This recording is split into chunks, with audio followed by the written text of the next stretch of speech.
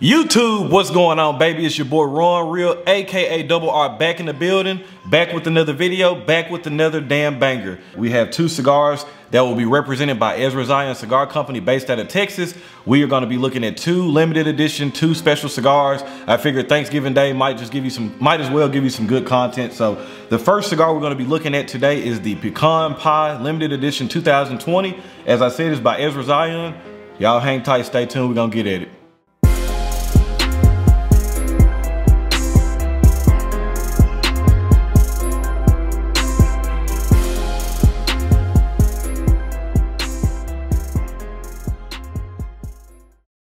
All right, so we are here with the 2020 limited edition Ezra Zion Pecan Pie. So we will get right into business. This is a 5x52 Vitola. It has an 11-year-old Mexican San Andreas wrapper. And of course, they don't really ever disclose their binder and fillers.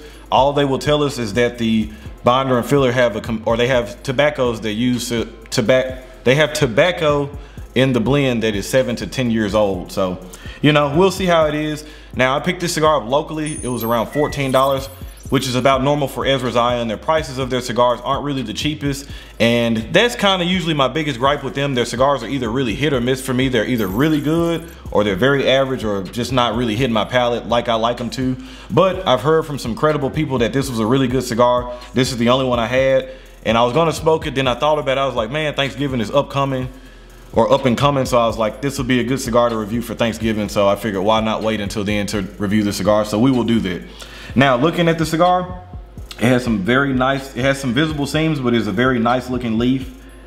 Has a very slight tooth to it, some veins, but they're very pressed down. It's a very nice looking cigar. Very nice triple cap on it. The outermost cap is very, very noticeable, very easy to pick out where I'll be able to cut it at.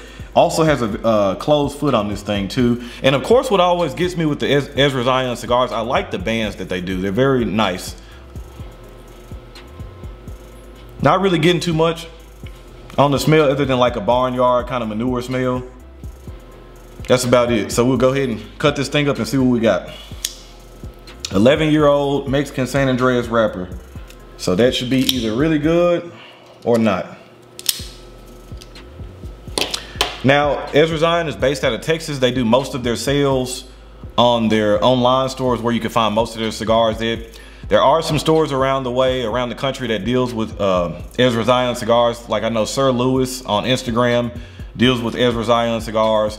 Smokers Abbey, which there's a location located here in Memphis. There's one in Austin, Texas. There's one in Nashville. Talking to my buddies, Mystical Gent, he lives in Houston, Texas. There's an area there that deals with Ezra Zion cigars too. So even though most of their cigars are very limited, I think there are ways that you're able to find them. The only problem is they're not a very big abundance of them. So the Pecan Pie comes out once a year. So once these are gone, you won't see them again until the following year. But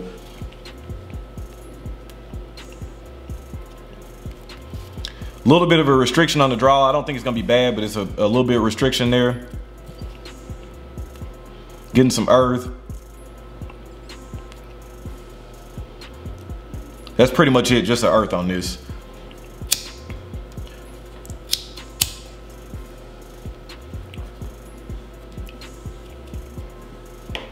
Now, as you guys know, lately I haven't been the biggest Maduro fan.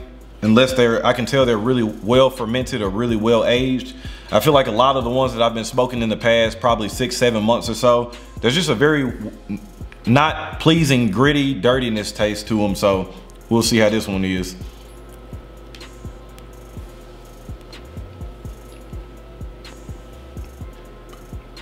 I don't think that's gonna be the case on this one. I can already tell.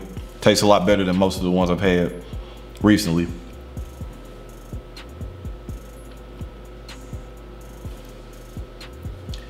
There's some black pepper there, probably about a 7 or so.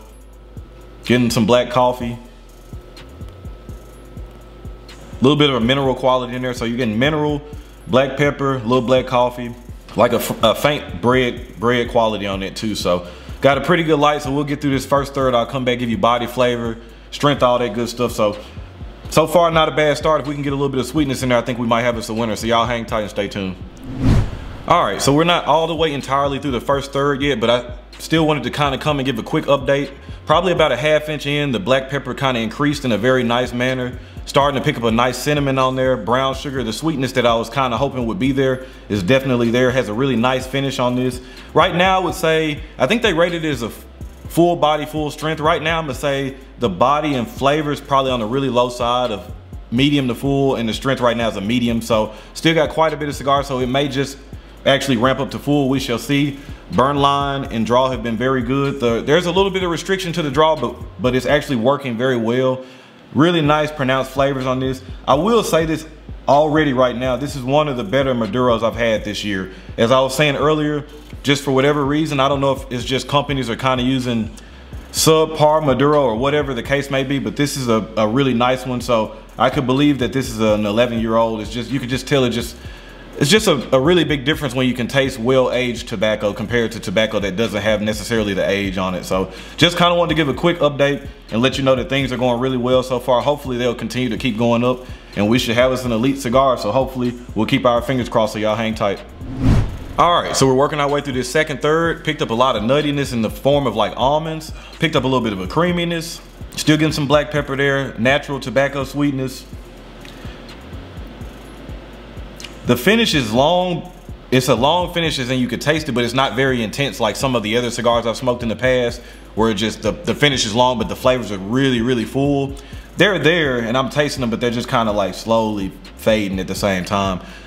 Again, though, you know, I know a $14 cigar is not very optimal in most people's opinion, but for me, I wouldn't mind buying a couple of these at a time if they weren't so limited and just kind of smoking these, because again, I think this is a very good representation of what a Maduro could be. This is a really good cigar so far. Performance has been spot on. Burn line, draw has been good, no complaints. I would still say for me, the strength is medium, body and flavor is medium to full. So I'm still not detecting any real strength at all, but of course, like I've mentioned before in other videos, that stuff differs from palate to palate, person to person, but just for me, it's not that strong of a cigar, but the flavors and the body are really nice, and the finish is nice on this too. So we'll keep on smoking through this last third, come back with some points, so y'all hang tight and stay tuned. All right, Double R Army, getting through this last third, still a lot of the same flavors. The earthiness is starting to pick up more. A dark chocolate is still there a little bit too. The nuttiness is still there too. Still a very good Maduro for me. This is a good cigar. So we'll go ahead and score it. Again, this was a 5x52 Vitola, 11-year-old Mexican San Andreas. Wrapper and the binder and filler have tobaccos that have aged from 7 to 10 years, so pretty good blend on this one. I gave the flavor a 17 out of 20, the draw a 20 out of 20, the burn a 20 out of 20, complexity a 16 out of 20, and the strength a 16 out of 20. For me, this isn't a strong cigar, textbook medium to full on body and flavor. Really enjoyable though. Again, for me, $14 is kind of hard, you know, it's not a cheap cigar, but for me personally, this is something I would grab 2 or 3 cigars, kind of throw them in the humidor and just smoke them from time to time. But I've been enjoying this, so no complaints at all. But this has been the Pecan Pie Limited Edition 2020 from Ezra Zion. Thank you guys for tuning in. Don't forget the name of the game is relaxation and enjoyment, and don't forget to be driven, never motivated. We're gonna catch you on this next one. Peace.